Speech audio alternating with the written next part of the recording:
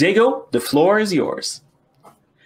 Hello, Frank, and hello, world. This is Diego broadcasting live from my office in Seattle. I am surrounded, as you know, by these walls that I use to nurture my own sense of wonder, but also to share it with others, with you.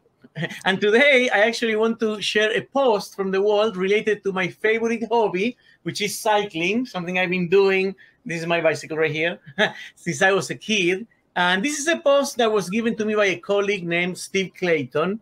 And it's actually a diagram of a Peloton. And for those of you who don't know, a Peloton is the structure that the cyclists use on the formation that they use when they're running a race. But to show you the actual data around this, let's put the image on the screen.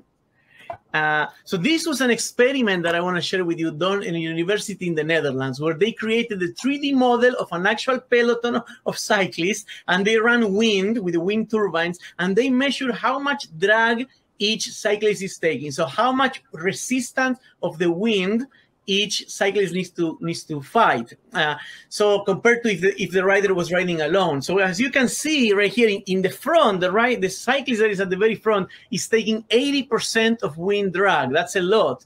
But if you look at a couple cyclists back, it's at 35. And you go a little bit back, it's at 18. And you go at the very back of the peloton, and it's just 4%. So virtually no wind. So this means that the rider at the front is actually making more than 70% the effort, more than someone in the middle of the peloton. And this is why races are won and lost by how they manage the peloton. You know, the way it works is that cycling is a team sport, and the teams actually take turns switching from the front to the back so they can manage their energy. Sometimes there's a rider that wants to outrun the peloton and they go at the very front, but then the peloton almost always catches up with them, you know. Now, you may ask, why am I bringing this story here, Frank? Yes, it relates to Microsoft, the tech industry, because we are in a world where we need to do radical innovation. Innovation in software, but also sometimes innovation in our culture.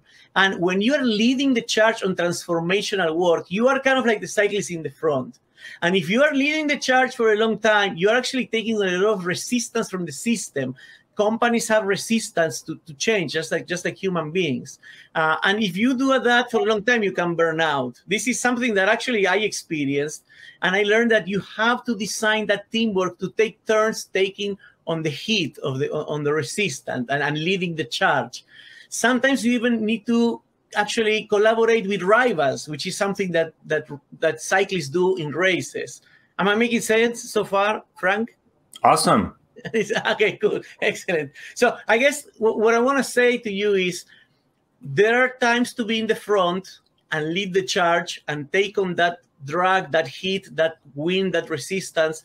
And there are times to go back to the middle of the peloton and coast a little bit so you can recharge energies. You have to manage that, and you have to have a team of people that can take turns doing it. And sometimes I see the tech industry collaborating with, I see Microsoft collaborating with other big tech companies, normally competitors, on things like diversity and inclusion or security, or how are we dealing with the pandemic, things that are for the greater good, that go beyond competition.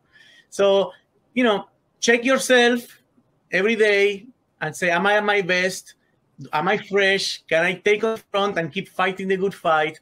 Or do I need to take a step back and let some of my teammates lead for a while? And that's how you win the race. I hope that this is a fun story that some of you can relate.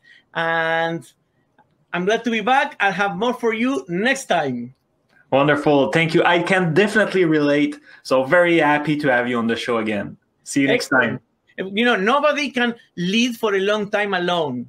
That's kind of what I want to say, Frank. Like, you cannot lead alone for a long time. You need a team, and you need to take turns leading. In the end, it's the only way to outrun the peloton. Excellent. See you next time. Thank you.